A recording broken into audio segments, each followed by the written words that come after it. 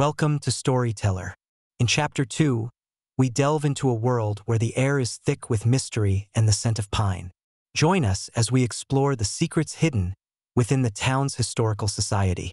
Clara Jennings, along with her friends, stands on the brink of uncovering truths that have been buried for generations.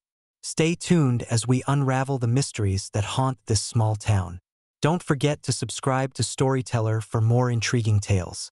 In the dim light of the town's historical society, Clara Jennings stood with her heart racing, caught between excitement and trepidation.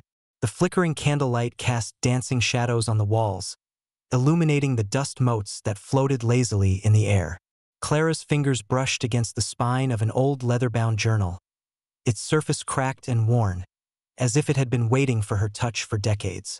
This journal belonged to Mr. Hargrove, the town's reclusive historian, whose knowledge of the past was both revered and feared by the townsfolk. Clara felt a surge of determination. This was the key to unraveling the mysteries that had haunted her family for generations.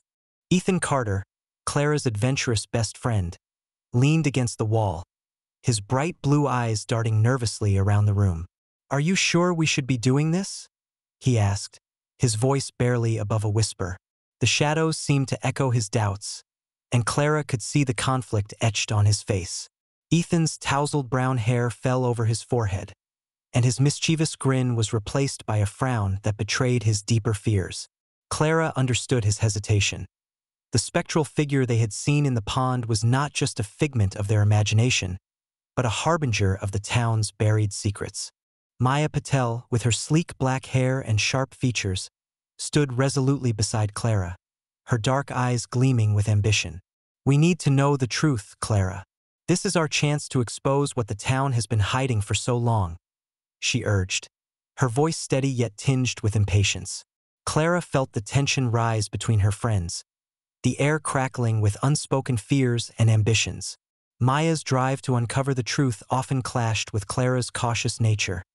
And now, as they stood on the precipice of discovery, the friction between them was palpable. As Clara opened the journal, the musty scent of aged paper filled her nostrils, and she felt as if she were stepping into a world long forgotten.